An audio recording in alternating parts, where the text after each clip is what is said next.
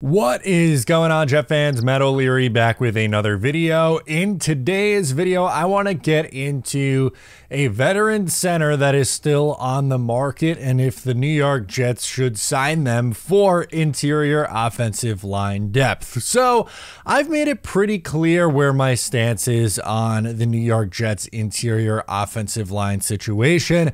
I think they're pretty much set at tackle. You have your new starters in Morgan Moses at right tackle.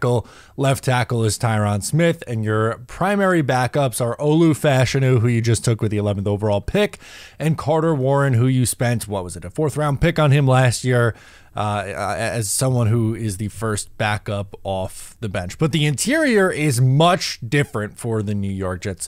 They have Wes Schweitzer as the first man up to play either center or guard.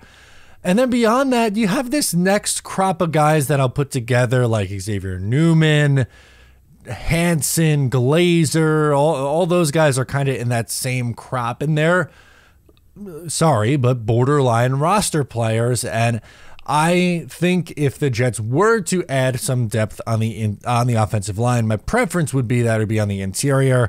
David Bakhtiari's name's got brought up a ton, and he is someone who is, recovering from an injury, expected to be good to go. And now the same thing is being said about Connor Williams, the former Miami Dolphins starting center. Williams suffered an ACL tear in week 14 for the Miami Dolphins and is currently recovering from surgery, but he is expected to be ready for the start of the 2024 season. Now, he only played in 9 games last year, but when he did play, he played at a pretty damn elite level. 1 sack and 6 pressures in 9 games.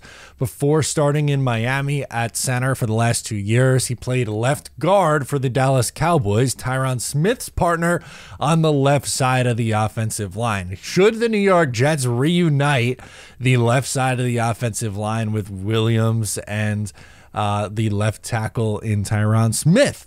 Maybe that's something that they'd be looking to do. And if I were to pinpoint a potential weak spot on the Jets offensive line in 2024, left guard John Simpson could potentially be that. He's a pretty good run blocker, but was penalized a lot, not phenomenal in pass pro. He could be a weaker link, but we've seen at least Williams play at a high level at both center and guard, and also he played next to Tyron Smith. So, is that something the Jets should do? I'm not even necessarily saying for a starter, but, someone who, hey, if something, God forbid, happens at center or guard, should you plug him in there?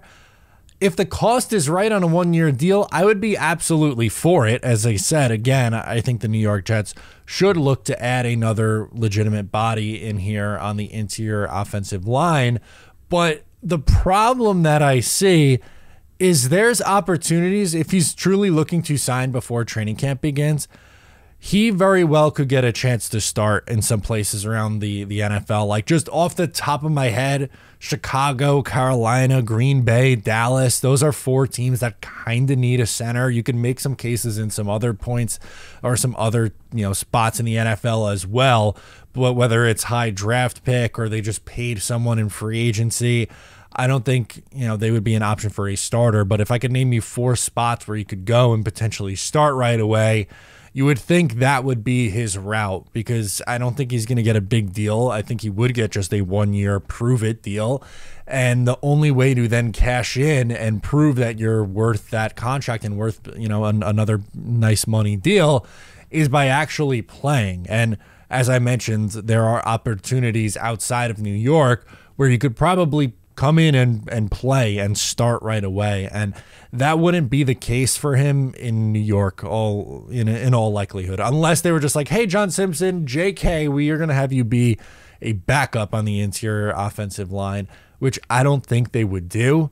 Again, him recovering from an injury kind of complicates things a little bit. Someone who's this talented usually doesn't last until almost July. But his circumstance is a little bit different because he's coming off an injury. Someone will take a flyer on him. I don't think it's going to be the New York Jets. Again, as much as I would love to have him, and I've just seen his name being tossed around a little bit by Jet fans who, they saw the tweet go on. They're like, oh, that's some good offensive line depth. And it would be. It really would be. I'm not saying that you're wrong if that's your opinion on it. I just don't think this is where he ends up because, again, I think he's going to want to go to a chance where he has a really good chance to play. And I don't know if that's the case in New York. So anyway, just wanted to get my quick thoughts out there on this topic. Let me know your thoughts in the comments. I am Matt O'Leary. I'll catch you next time.